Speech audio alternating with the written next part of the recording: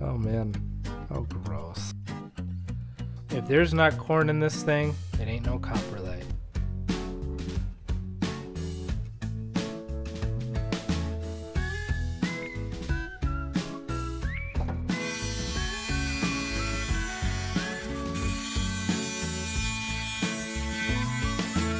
Bit of a loose stool on that one. So we got all of these chunks of coprolite from Granny G, and she was nice enough to send us these little cards, little info cards on these. So I'm going to be putting these up maybe in the corner or something as we're cutting them, so you can see what kind of coprolites we are cutting.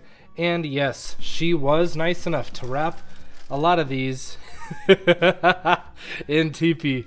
I love it. It makes me so happy. It's so funny. So we'll check out our first one here. And I have never cut this stuff open, so I don't know what to expect with it. But yeah, I say that's about right, you know? It's brown. The answer's no. Does not stink. Not yet. Maybe. Let's check out this loose stool. This one broke away a little bit on us.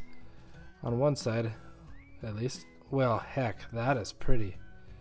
That's a first. That's the first time I've ever said that about that. One of these is really pretty. Oh, man. Oh, gross. I can't believe this. I'm going to rinse my hands off, grab another piece. This one seems a little bit more intact, maybe a little less fiber in the diet.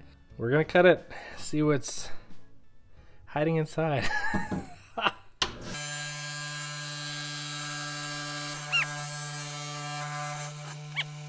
That one was a stinker, literally. And oh golly, that is super pretty actually. Man, if this stuff wasn't so crumbly, you know, make some slabs and cabs from it. That's interesting. So one of the things Granny G said that she wants to do with some of these pieces is take a peek at them under a microscope, which I think is pretty cool that she is passionate about this stuff. And why not? It's cool. Really, really cool. And we have a lot of this stuff to cut open. And we have a few pieces, and they're still in the bags here, but there's some pretty big pieces that we're going to be cutting open. She also sent over a pine cone that I'm going to be cutting in half as well. A little agatized pine cone. That's pretty cool. For our next cut, hopefully this stinker will stay intact. She's drawn a line on there for us to cut. That's exactly where I'm going to place it. Right along there. Well, this one was another chip off the old plop, but we got a pretty good on that line there. That's really, really interesting. I'll be honest, don't know what I'm looking at other than it's pretty. Almost looks like calcite in there. I don't know what I would expect from a fossilized piece of duty, but this is about what I'd expect, seeing it cut open. Next piece is, got a little line on it right there. It's where we'll cut it, and I'll be honest, this looks like a rock to me. But I am not an expert in coprolites, and I could say this is the most experience I've ever had with them. So, yeah.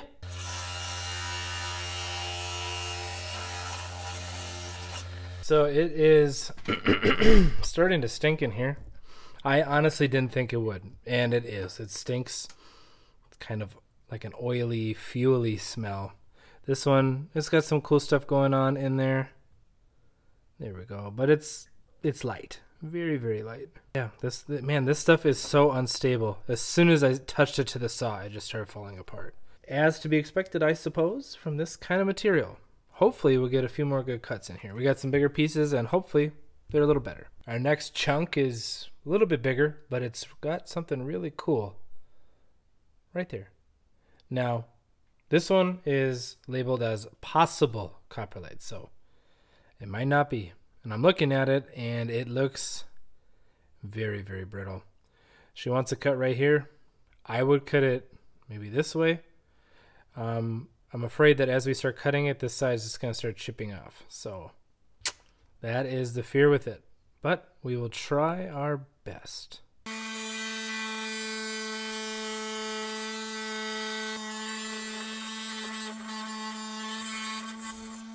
This one was so much more solid.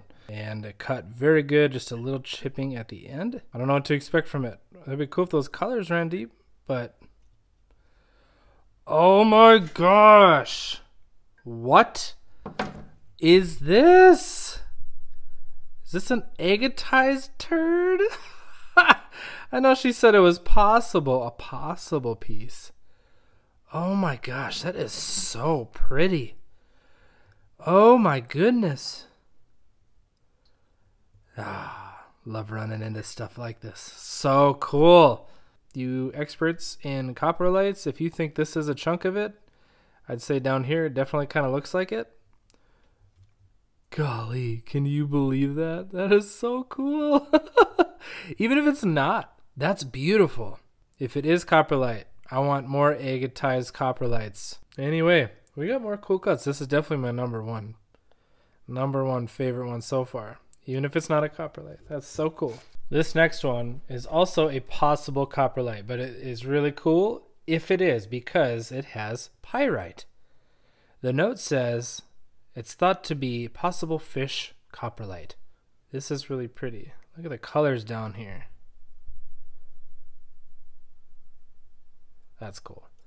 So we're going to cut that open and we'll see. And then we're going to change it up a little bit and cut that pine cone. And then we'll get back into coprolites.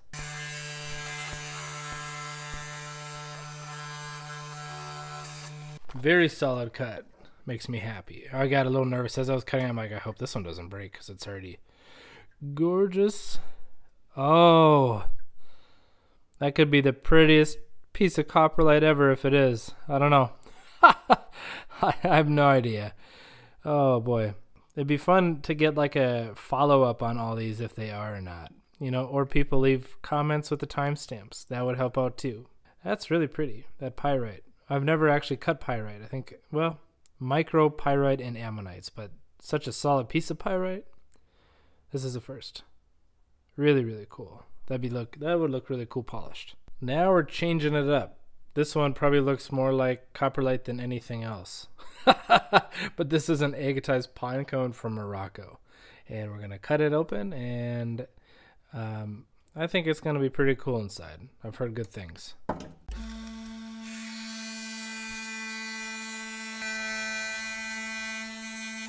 I was very nervous for that. Really glad that it stayed intact. Let's check it out. Oh, man alive. That is so beautiful. Get out of here. It's got geode pockets inside the pine cone. Are you kidding me? I don't know how these things get the way that they are. But it's magnificent, isn't it? So sweet. Now the one we've all been waiting for. This one is a potential spiral coprolite. And I just now realized, I think some people call it coprolite. Coprolite? Tomato? I don't know. I've always called it coprolite. But it says she's trying to determine whether this is a spiral coprolite or a segmented one. But it's probably just a crocodilian coprolite. So we'll cut it open and help her figure out what it is. Hopefully it stays intact. That's the hope. I'm going to cut it right along that line, right down the middle there.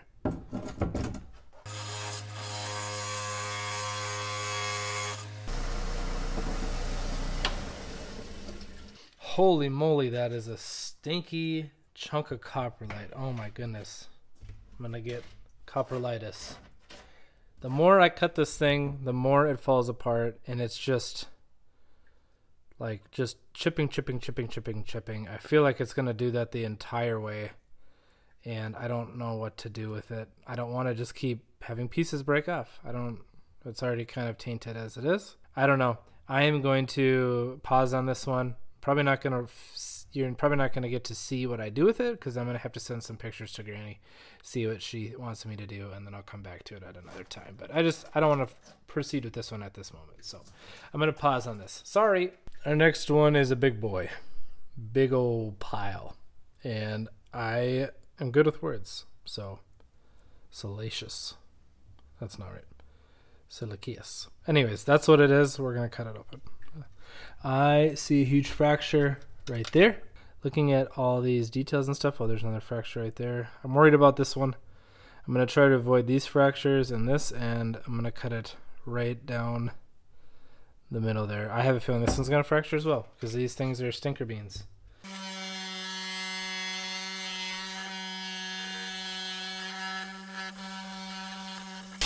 Woo! Yes! Minimal. Very minimal fractures. That's what's up. Just this little guy and like another little bit. So, I'm excited to see. Let's do it. Interesting. It's kind of got a bit of a purpley. Man, we're lucky this thing didn't break. Look at these massive fractures. That material would make really beautiful cabochons.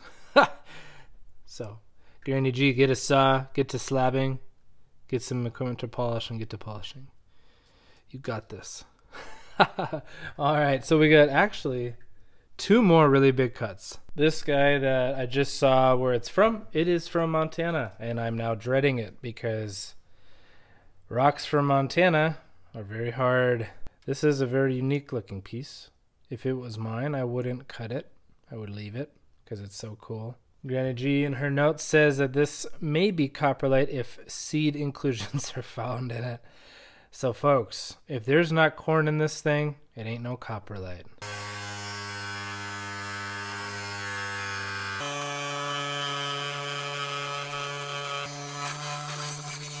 So we did get a little chippage right at the end there, but for the most part, this thing is intact. I don't know what to expect, and I don't even know what seed inclusions would look like, but here we go.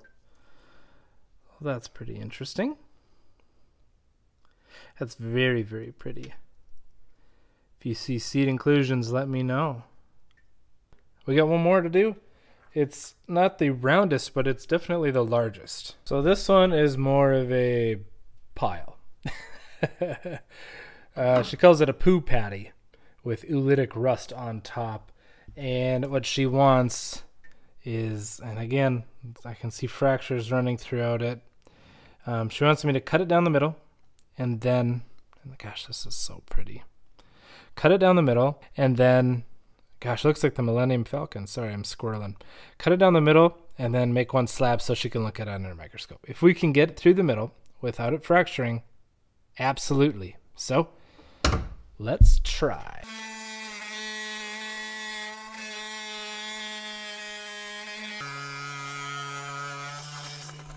The issue with this one, it wasn't the hardness, it was the length. You start getting into this over here, and it just made it impossible. So I had to lift it up really high and just kind of walk it in. Let's check this thing out, though.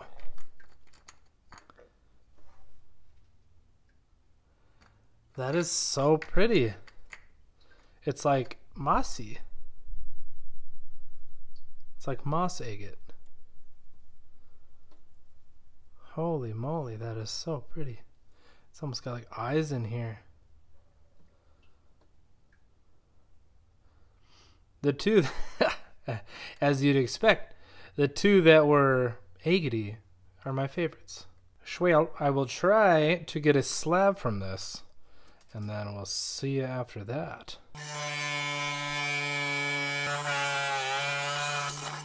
Well, that is probably going to be as good as a slab I can get with that long of a piece. It was looking good, and then it just got away from me.